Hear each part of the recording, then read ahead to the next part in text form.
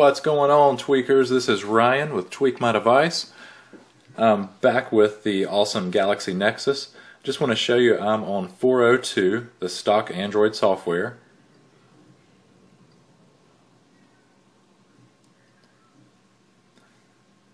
And I'm unrooted. You see there's no super user there. I actually just did the Odin restore with this, so I'm completely back to stock.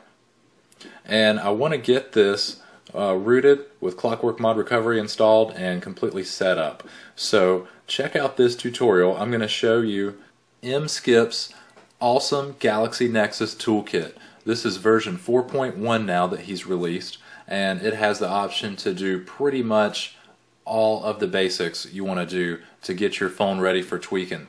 It'll back up apps, it'll restore apps, one-click unlock, root, flash, clockwork mod recovery, everything. So we're going to check this out. We're not going to hit every single function of it in this video, but I'm going to show you the main ones to get you started.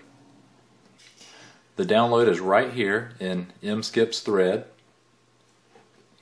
And once you've downloaded it, this is what you'll have in exe. Just double click on that, run, and this will automatically unzip it to the correct directory. So just click unzip.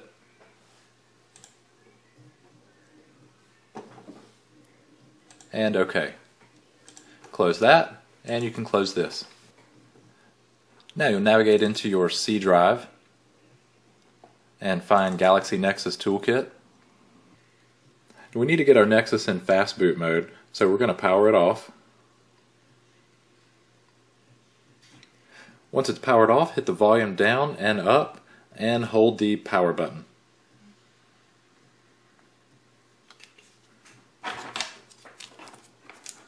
We'll connect for USB, and you simply double click the toolkit.bat. Don't run as administrator, just double click it. I'm on build 4.02, so I'm going to select option 6 for my Verizon LTE model. Enter. Great, we have our fast boot number there, so that's good to go. So we have a large menu to work with here. You can install the drivers to your PC if it needs it, back up and restore your phone. I already have an unlocked bootloader, but if you didn't, you can do that there. I do need to root my phone, so I'm going to use option 4. Now I want to use the alternate touch recovery, so I'm not going to flash clockwork mod recovery. But I am going to go ahead and root the phone now, so I'm going to select number 4. Enter. Once again, it confirms your build and what you're trying to do, so just type yes when you're sure.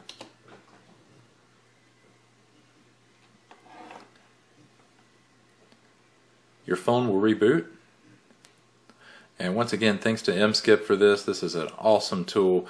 Completely automates it and makes hacking this phone very, very easy. You'll need to have USB debugging enabled.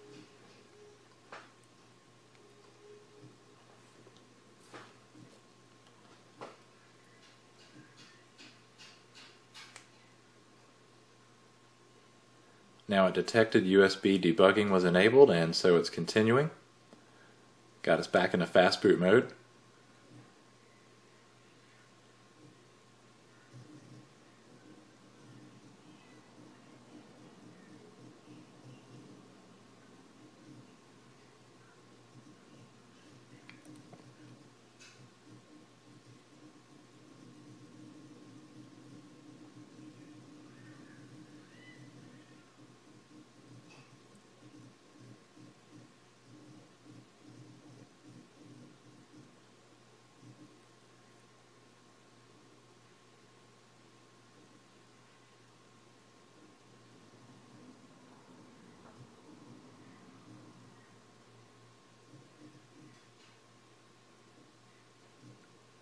Root procedure completed, rebooting back into fast boot mode.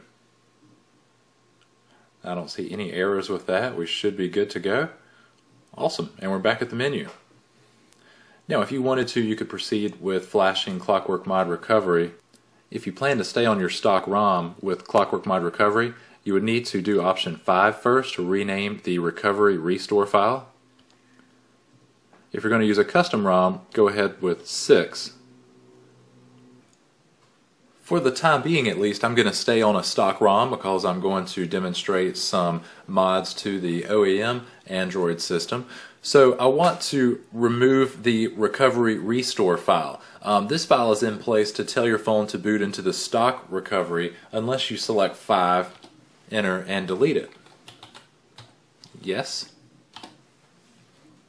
And your phone's booting up.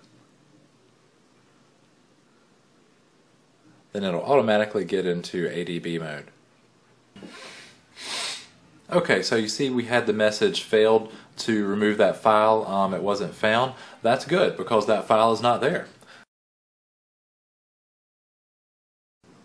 And your next action would be number 6, to install the clockworkmod recovery. I'm going to choose not to do this because I'm going to install the new touch recovery. So once you're finished, you can type X, enter, to exit, and go ahead and unplug your Nexus and push start.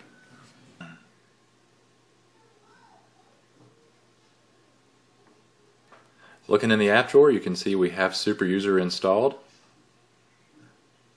and you should be rooted and good to go.